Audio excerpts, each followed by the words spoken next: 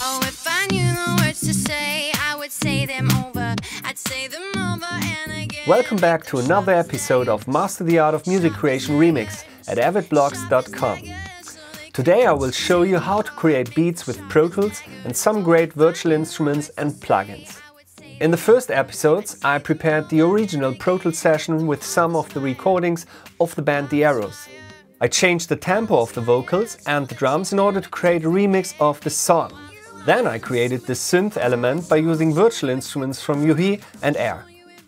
Today it's time to start working on the beat. So let's start with some basic stuff like claps, snare and crash. The first instrument I will use for this is Battery 4 from Native Instruments. I love the Arena kit as it has some really nice snares and claps with a lot of punch.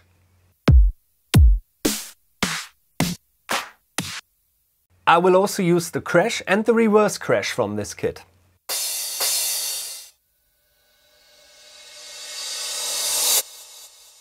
Let's record a basic pattern.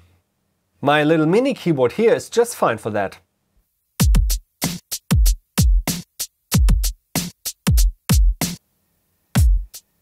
When a track in Pro Tools is selected, I can also record enable that track by using the shortcut Shift+R.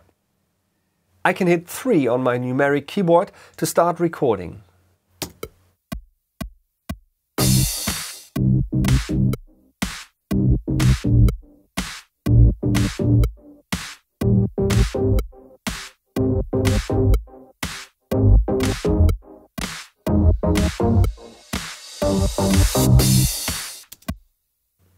In previous episodes I used the Event Operations menu in order to edit my MIDI recordings.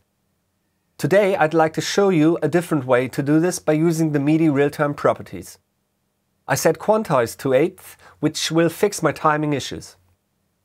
You don't need to do this if you work with input quantize enabled, a setting I covered in the second episodes of this series. So to recap the different options, input quantize will quantize while recording to the value set in the Event Operations window. The quantize option in the Event Operation menu will only apply on selected clips, while the real-time properties are track-based. You can choose what fits best for your workflow or combine them as you need them. Let's move on and program some hi-hats. I could use Battery 4 for this, but let me show you the UVI workstation. The Plug Sound Pro library is an award-winning library that I'm going to use for some hi-hats. But believe me, there's so much more in this library than just hi-hats. This time I'll draw the notes into the MIDI editor. I like using the pencil tool for this as it creates an 1/8 hi-hat just by drawing a line on the appropriate MIDI note.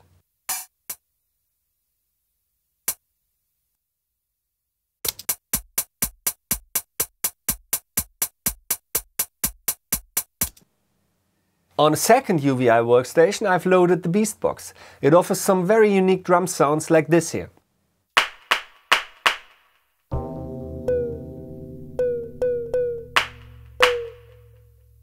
I like the clap sound and also this effect sound.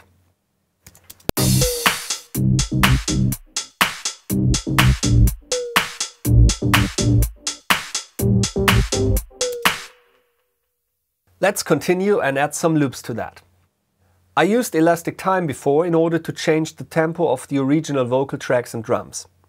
Now I will use this feature in order to preview a loop library in sync with my session tempo. Let me show how to do this. So first open the Workspace browser. Then make sure the elastic time engine is enabled. Now you can play back your session and preview your loops.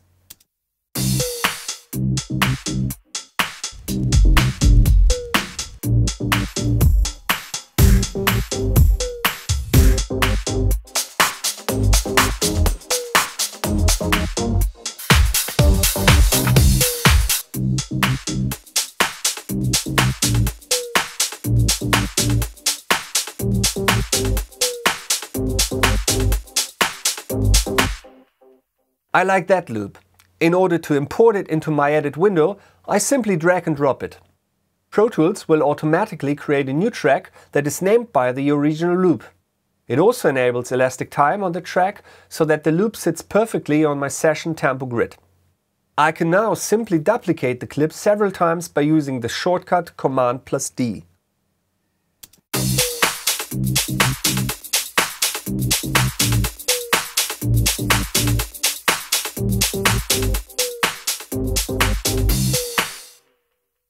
Now it's time for the most important instrument in dance music, the kick drum. Instead of starting from scratch, I will take a kick drum from a recent production that worked very well. I use the import session data command for that and just select the kick track to be imported. I also make sure that all of the inserts on that track will also be imported. The only problem now is that the other song had a different tempo. But I will fix that quickly by just selecting one kick using Tab to Transient and the Shift key.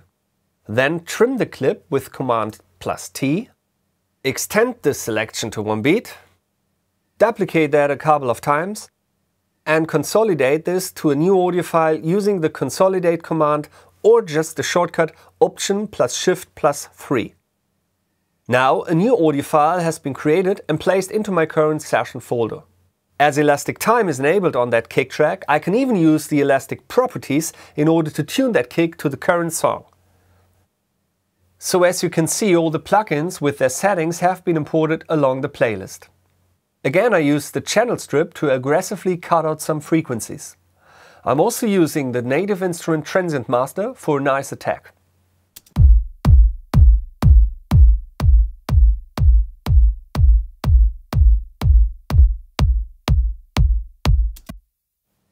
For outro and intro parts, I like to cut out the bottom end of the kick drum.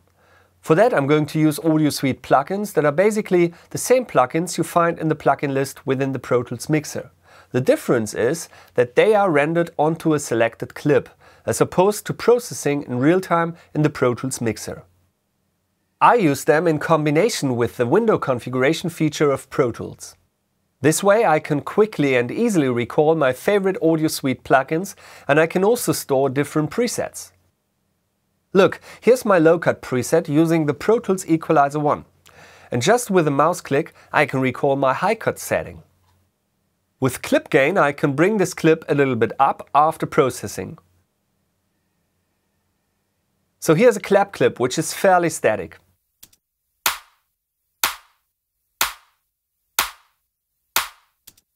Let's make it a bit more interesting. I will add a little reverb tail on just some of the claps by using Deverb, one of the Pro Tools plugins. If I change the setting, but then need to get back to the original, I can just recall it from the window configuration. Love it. With clip gain, I can now adjust the level of this reverb tail and then copy it to another position within the clip.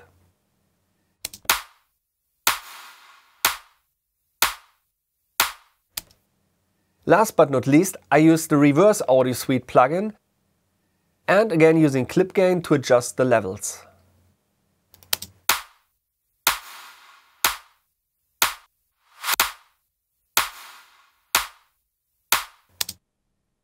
The previous clip is now much more interesting.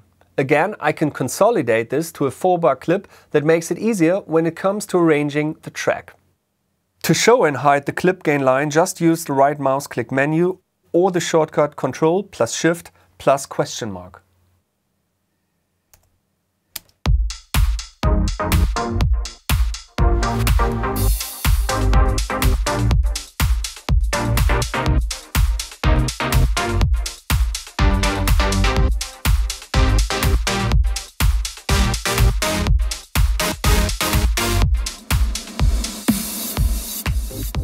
In the next episode, I will use Native Instruments FM8 and ReFX Nexus in order to create the bass for this remix. I will also show you how to integrate bass and kick into the mix by using AX plugins. So thanks for watching and hope to see you next time.